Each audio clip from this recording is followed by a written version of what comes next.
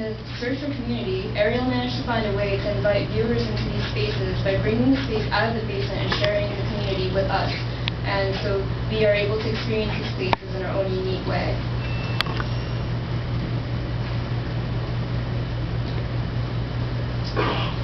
These next four artists I'm going to talk about in relation to one another because they're also exhibiting together as a group.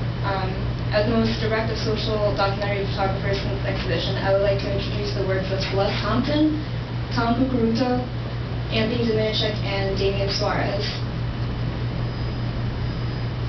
Celeste works to evoke genuine emotion from the viewer by depicting ordinary moments and monuments after they are often taken for granted. She captures scenes that happen in an instant without disturbing the subject's movements and depicting not only observation but appreciation for the simple joys in life. The nostalgic chauffeured or untitled, any mother, any kid, any adult can reminisce back to the playground days. She's able to bring us back into that reminiscence of nostalgia.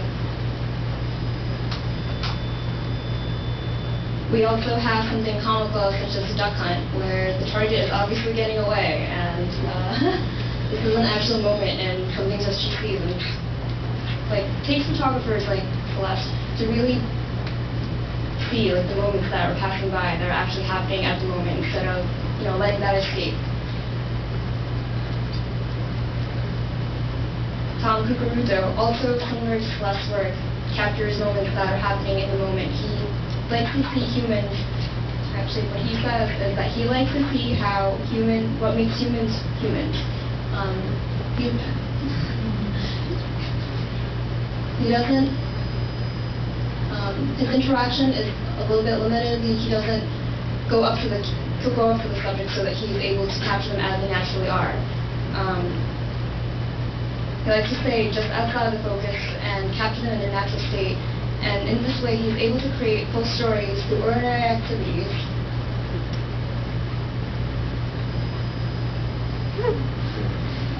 Creating numerous stories within one photograph, from whatever it is that the cop is doing, to even the guys that are huddled over, the workers that are huddled over in the corner right there. There's a full picture, there's a full story in just one photograph that he's taken by looking at the natural state of the society.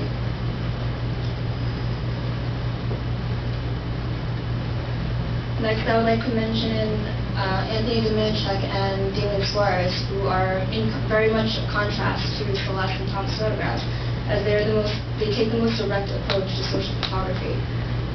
As a little bit of a background,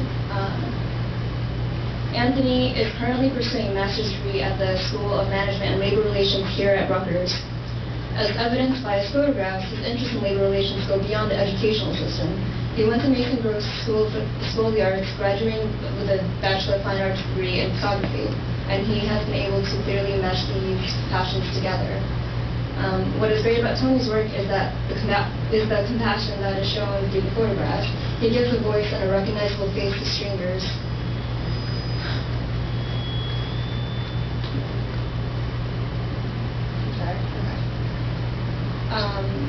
While most people worry about bills and getting an oil change, Tony gives recognition to the people that are struggling, fighting for a bit of freedom and equality. If you look at the past photograph, this is from a pro-immigration rights rally in Jersey City. And this one is from a men's correctional facility at Henry County.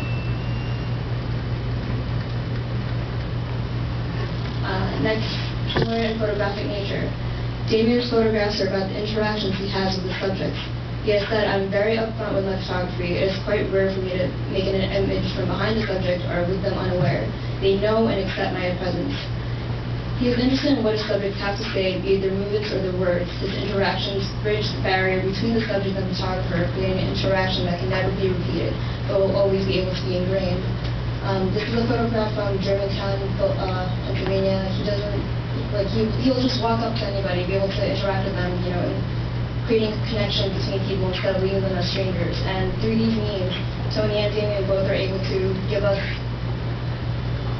familiar faces, and someone we typically will just walk past, ignore, or perhaps never even speak to.